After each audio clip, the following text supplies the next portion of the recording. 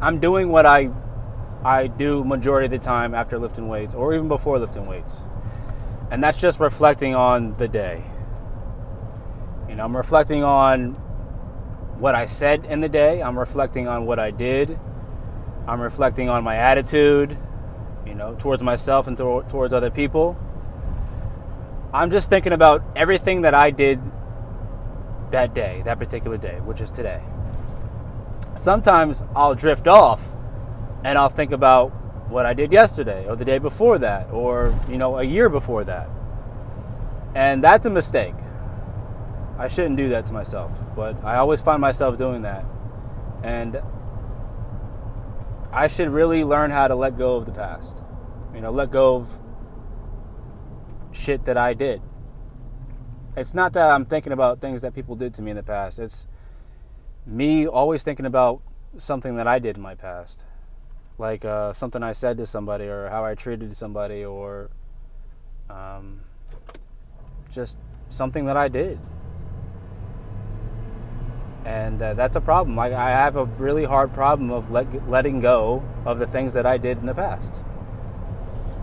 And I should know better than that. The past doesn't exist anymore. The past is gone. That's why it's the past. The only thing that matters is now and what you do with what you know now and later on, right?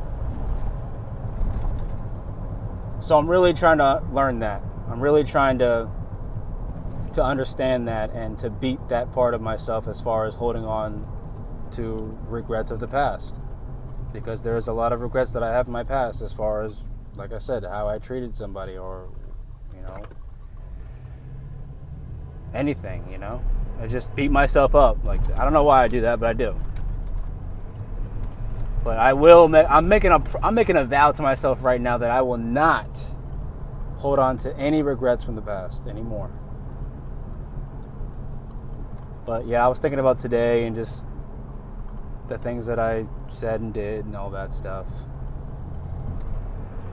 And that's a normal thing for me. It's a normal thing for me to think about the things that I did in the day. At the end of the day, I'll do that, or even in the middle of the day, I'll do that.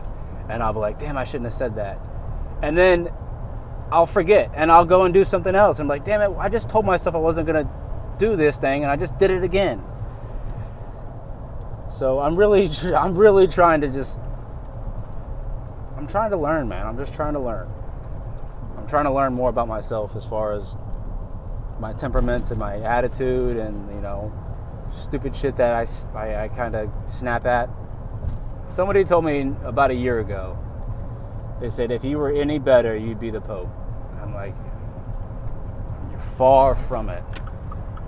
Far from it, man. I appreciate it, but I'm far from it. And I don't want to be like the Pope. I don't want to be perfect. I'm going to mess up every day, of course. But as long as I can learn from my mistakes, then we're on the right path. But I could just be a better man. I could be a better husband. I could be a better dad. I could be a better brother, uncle, cousin, son. I could be all those. I could be better. I could be better, man.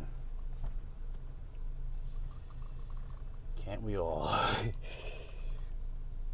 And the reason why I say as I could be better is because it just, like, for example, I'll give an example for better son. I could call my mom and dad more, right? They don't call me a lot. I don't call them a lot. I don't know how much time they got left in this world, but I could definitely call them at least once a week. I mean, granted, the phone works both ways, so they could call me, once a week too.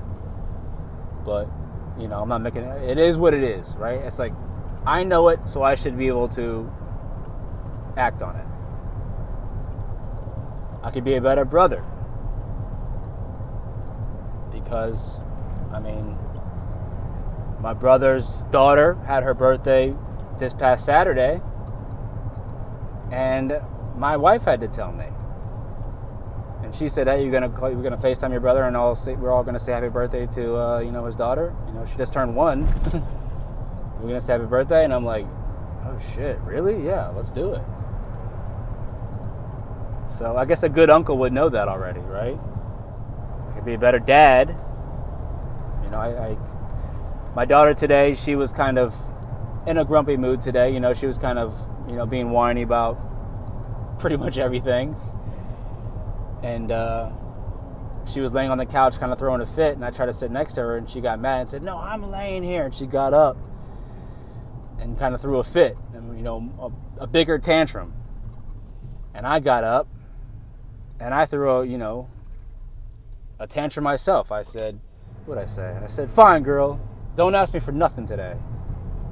She kind of looked at me. She was like, she didn't, get sad or cry or anything about it. She was cool about it. But she kind of looked at me like, "Damn, you're my dad. You're gonna act like that?" I feel bad about it. And she took a nap, and I went to the gym, and I didn't really get to apologize to her for that. So I'm kicking myself in the ass for that. I could be a better husband because I just got in an argument with my wife when I pulled up to the gym about something stupid, about little money, about money stuff, and they're not even home right now. So I'm kind of like, just regretting what I did earlier today. But all I can do is just realize that and just be better, really. So what I'm going to do is I'm going to carry my ass inside, start making dinner, get all that stuff together, and just have them arms wide open when they get in the door, man, and just tell them I'm sorry, and hope they can forgive me. Obviously, I mean, they do always forgive me, and I always forgive, them. That's one thing about my kids. What they see is that, we always apologize. I always apologize to my wife when something happens that, I get mad about something or, whatever, or my daughters, I apologize to them all the time. And, I always say, you forgive me? You forgive me? I'm like, yeah, I forgive you. Because you're my dad, And sometimes she'll do something and she'll come to me and she'll be like, "You forgive me?" And I'm like, "Yeah, girl, I always forgive you, of course. You're my baby." So, man, forgiveness is a miracle. A lot of people kind of underestimate forgiveness and kind of sleep on it. And it's a miracle, man. If you think about it, really, forgiveness is a miracle. It's a blessing from God. So, don't try not to, that's the lesson I'm even trying to tell myself is don't hold on to anything. You did what you did already, so now all you can do is just kind of move on from it. And just keep following the path. But yeah, we're home now, y'all. All right.